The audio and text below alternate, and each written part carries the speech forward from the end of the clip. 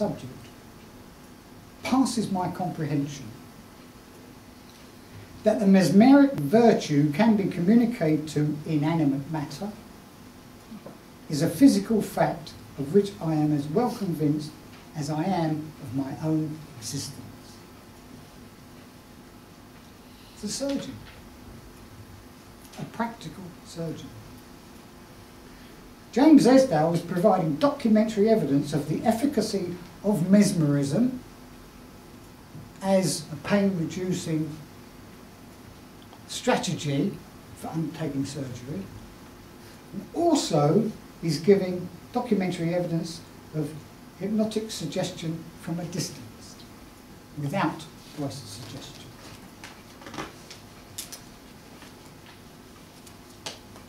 So it raises the question, doesn't it, why does modern medicine ignore these historical, scientific facts?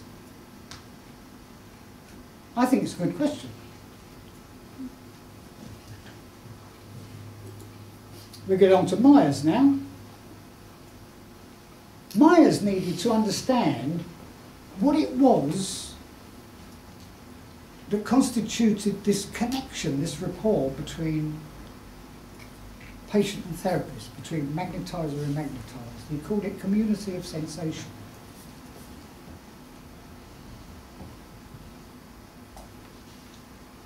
The two theories to explain entrancement were A, an invisible physical connection, animal magnetism, and B, the power of voiced suggestion. Neither of these two theories could explain the observations of Telepathic or Esdale, and many. I'm just skimming the surface here because there's a huge mountain of evidence by researchers on these principles. I'll just pick 2 of 3. Myers had a third theory that he wanted to test.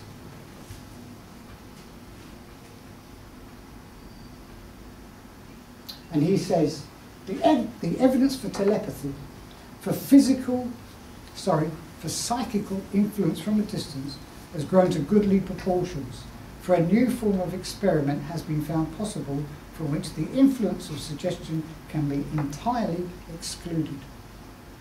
It has now, as I shall presently try to show, been actually proved that a hypnotic trance can be induced from so great a distance, so great, and with precautions so complete, that telepathy or some similar supernormal influence is the only efficient cause which can be conceived.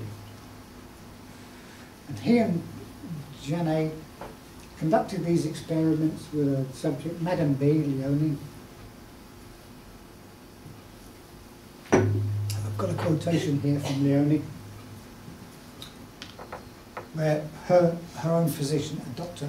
Gibber,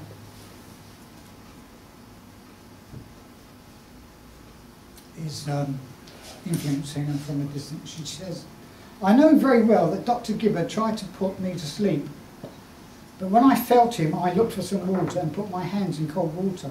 I do not want people to put me to sleep in this way. It puts me out and makes me look silly.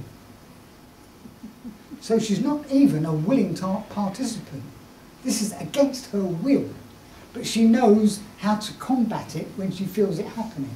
She puts her hands in cold water and it wakes her up, brings her out of the trance.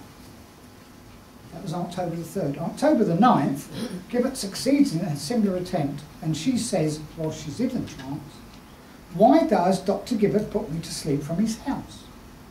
I didn't have time to put my hands in my basin. So Myers concluded that telepathy was the only explanation possible, and it reinforced the proposition for him that man is a spirit entity that occupies and possesses a physical form. So in answer to the question, how many people are influenced by spirit? All of us. If it's true that we are a spirit that occupies a material form, then our spirit possesses our body. So that raises the question, can another spirit possess the body? And then we get into the murky area of what constitutes possession or influence. That's another very, very protracted debate.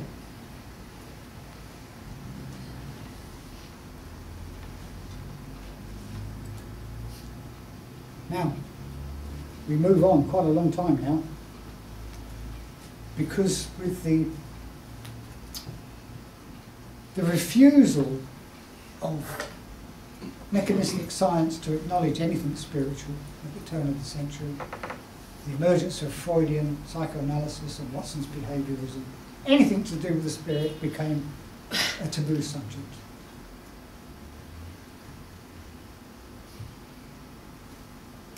But there were still some scientists who wanted to know, how is this possible? It's a scientific fact. How does it work? So Russian scientist Leonid Vasiliev and the electromagnetic theory. Vasiliev was a senior neurologist at Leningrad University. Tested the hypothesis that the transmission of hypnotic suggestions were carried by electromagnetic waves, which could be measured in the brains of agents at source and the recipients at destination. And this is still used today. You can measure the brain waves in a person using the EEG. And what they did, they measured the brain waves of the agent, the hypnotist, and they measured the brain waves of the hypnotized at a distance. And there was correlation. So they said, the suggestion's carried by electromagnetic waves.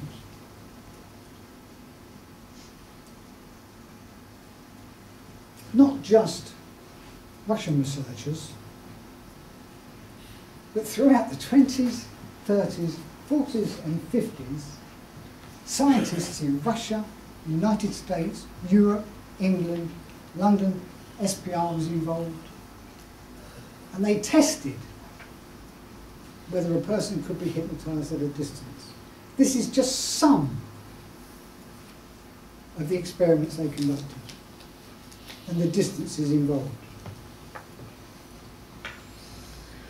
to see if they could prove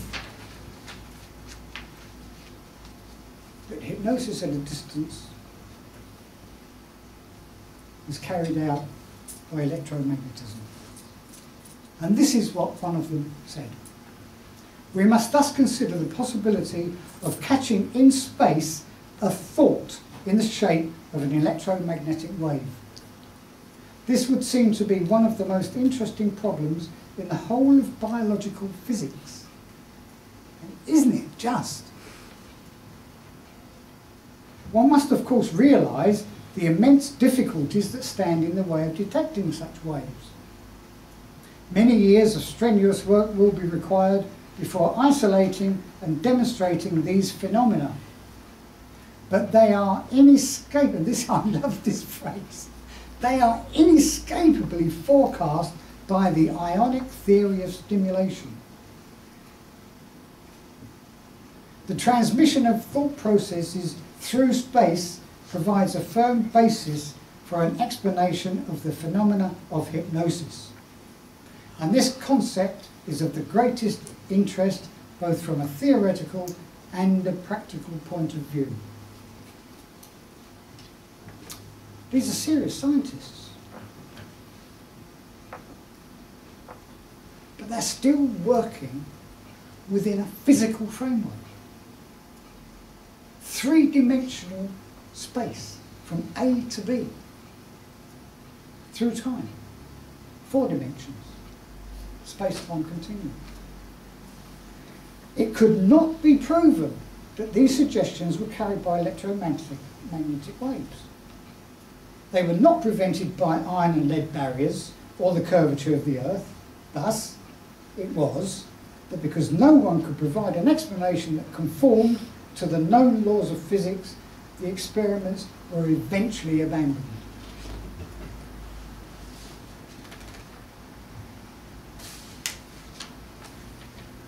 The essential criteria is that these experiments clearly demonstrate that time and distance are irrelevant. A criterion that appears to be ignored in favour of trying to find a physics-based mechanism for the transportation of a thought from A to B. The thought doesn't go from A to B.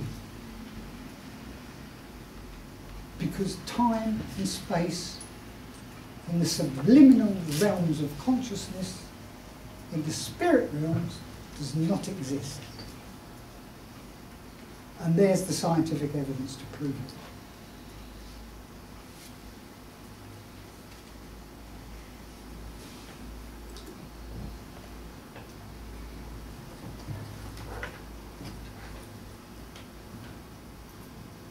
And that's simply put, isn't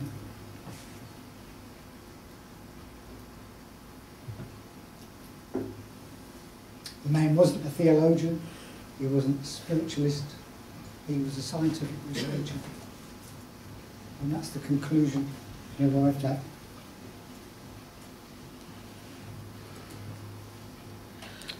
So let's have a look at how research has evolved. We've got telepathic hypnosis, scientific research, right? Myers and Janet. Then we have Freud's psychoanalysis and Watson's behaviourism has kicked all that into a cocktail. It's all shoved to one side.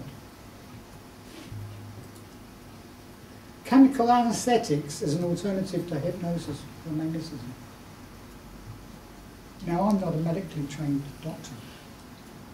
I have worked in hospitals and worked in operating theatres using hypnosis as an alternative for gastrointestinal endoscopy. And the research there is there, the documented evidence is there, that hypnosis and animal magnetism are safe, non-interventionist procedures. The altered state of consciousness is natural.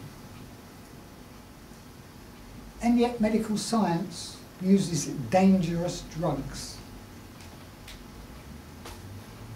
to anaesthetise the patient.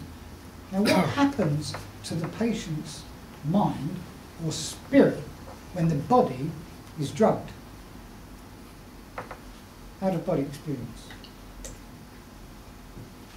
That's another area of modern research that reinforces the proposition.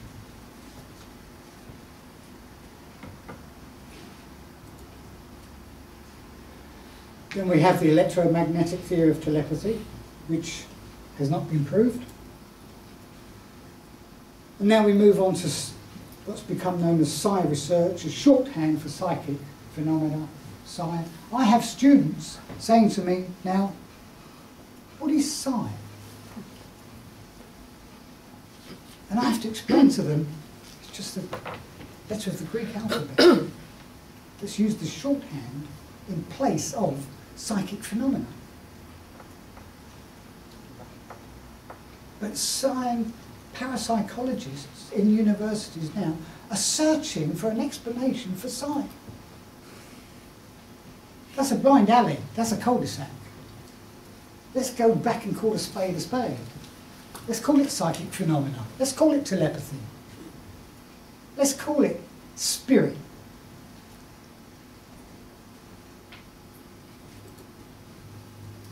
Now this is interesting. Hal Puthoff, a laser scientist, physicist, working with Ingo Swann, psychic medium. Ingo Swann could look inside a box, with blindfold, looked inside a box with a mechanism in it, described the box, drew a picture of its mechanics, and interfered with its electronic output. And that was the beginning of the Department of Defence, US Department of Defence, a remote viewing project at Stanford University that went on for 13 years, where they wanted to use it for spying on the Russians. Why were they doing that? Because the Russians were doing it. Why were the Russians doing it? Because you still had people who remembered Vasilyev. They knew it was a scientific reality. So instead of being used as a means of healing the sick, it's being used for war.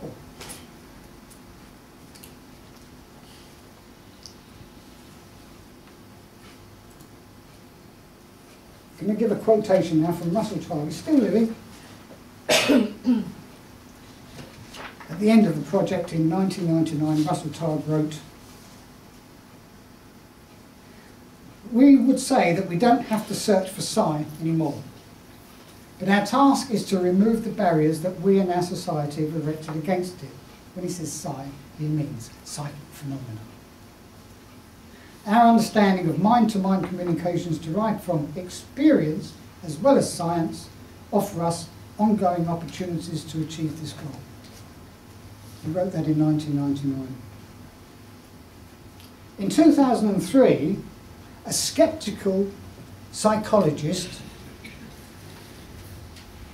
William Broad, conducted research for 3 years in a university in the United States to test spiritual mediumship. When you hear people say there is no evidence to support this hypothesis, what they really mean is that they are not aware of any research or any evidence. But here it is. I'll read it to you. Concisely stated, the evidence compiled in this volume indicates that under certain conditions it is possible to know and to influence the thoughts, images, feelings, behaviours and physiological and physical activities of another person, of other persons and living organisms, even when the influencer and the influenced are separated by great distances in space and time, beyond the reach of the conventional senses. Because the usual modes of knowing and influence are eliminated in these studies, their success reveals modes of human interaction and interconnection beyond those currently recognised in the conventional, natural, behavioural and social sciences. Besides indicating areas of incompleteness and misapprehensions about such phenomena that exist in current scientific theories, these distant mental influence findings have important implications for our fuller understanding of consciousness, health and wellness, our typically untapped human potentials, and the spiritual aspects of our lives. Written by a Russian scientist who conducted research and actually looked at his evidence. So, I've made a note here, modern researcher William Broad does not recoil from the scientific taboo of using the word spiritual in his conclusions. But as technology has advanced down this pathway, we've moved further and further away from our spiritual essence. In scientific terms, that is.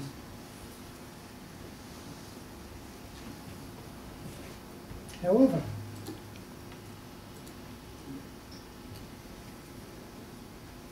again, what I've discovered from my research, and I've been fortunate enough to meet these people, Professor Alexander Almeida and Gina Luchetti, I'm sure they'll abscond me for getting the pronunciation of their names wrong, but I can't speak them with a Portuguese accent. These are Brazilian scientists. And they come to visit us here in the UK every 2 years. The next conference, Medicine and Spirituality, is scheduled for October 2015. Remote depossession and spiritist methods of healing the sick have been incorporated into institutionalised medicine in Brazil since the 1930s. Amazing, isn't it? They may as well be on another planet, for all we've heard about it. But they come here every 2 years to educate our medical profession. And when I was speaking to the organisers recently, I said, as conference organisers, you must hold a database of all the people that come to visit your conferences. They said, oh yes, we do. I said, I'll be very, very interested to know which institutions they come from. It's a total thing. But they don't tell us. They come in anonymity. Because they're afraid of being called heretics to medical science. Isn't that sad? Yeah. It's typical. So what I've put together in the final chapter of my book is a research proposal that sets out a protocol to test the hypothesis that some people who hear voices are influenced by spirit entities, and that hypnosis at a distance, clairvoyant, spiritist intervention can relieve them of their affliction. A scientific protocol. And I sent it to the School of Medicine at the University of Sao Paulo in Brazil, to Professor Alexander Moreira Almeida, and asked him what he thought of it. And he said this could produce some very interesting results. So I'm just looking for an institution in this country that's willing to accept the challenge. Spirit release therapy, as it's been developed, and some of you have heard Alan Sanderson talk, as it's been developed in this country, is very closely linked with the spiritist methods of Brazil. Uses similar techniques. It's done by clairvoyance, by mediums, using telepathy.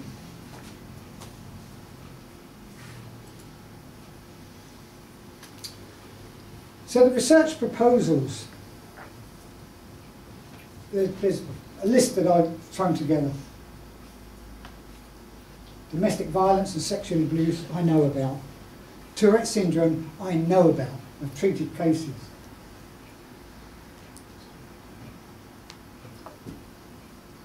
The proposal that I've written is for schizophrenia.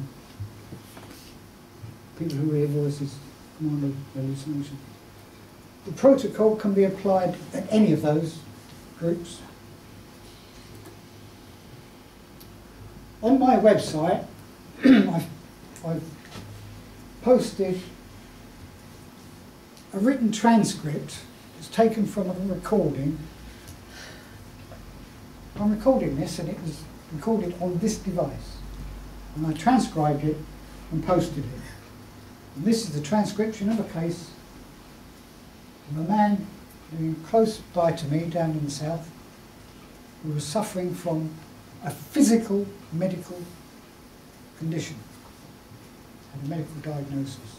And I said to my spiritualist medium in North Wales, who had no medical knowledge at all, which was good medium, I said, I want to know what troubles this man. I want you to tell me what his disease is and what we can do about it. And the transcription is there for any of you to read if you want to read it. This experiment assesses the accuracy of a non-medically trained spiritualist medium in her ability to identify a medically diagnosed disease. The case is also illustrative of the discovery of one earthbound attached spirit and one discarnate entity that uses energy for its own survival that is transmitted by a living human. The dynamic relationship between the disease and the discarnate entities is implied.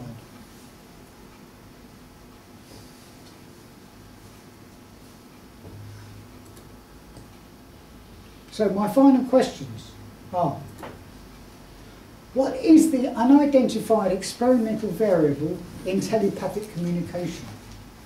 So for the parapsychology researcher, and I'll be talking to the parapsychology department in universities, I'm going to Northampton to talk about this in December.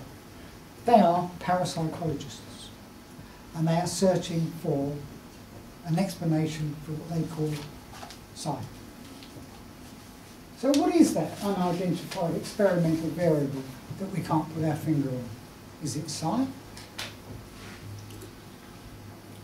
Or is it spirit? Why isn't spirit identified as an experimental variable in scientific research? Is it because we can't see? Excuse me, but you can't see an attitude. You can't see an emotion. You can't see a thought. You can't see consciousness. The physicists would argue, but you can't see a microwave, you can't see a radio wave, you can't see electromagnetism. But you can still measure it. You can still measure it. So why can't you measure spirit? Of course you can. You can measure the effects of spirit. You can see the effects of spirit. When a poltergeist throws something across the room, of course you can see it.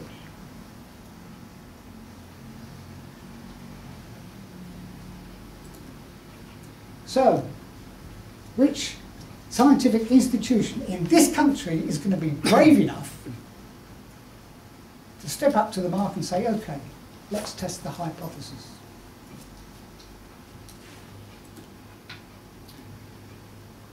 The Spiritists are holding these conferences 21st of October. It's this month in London, just a one-day thing. And there's the next one aimed at British medical science. So this is not all pie in the sky nonsense. This is serious scientific research.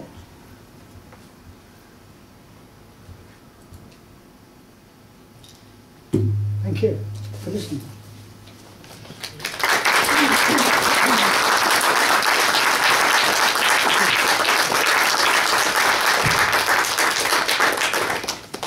I'm just going to turn my cameras off and I'll answer questions for you, if you have any.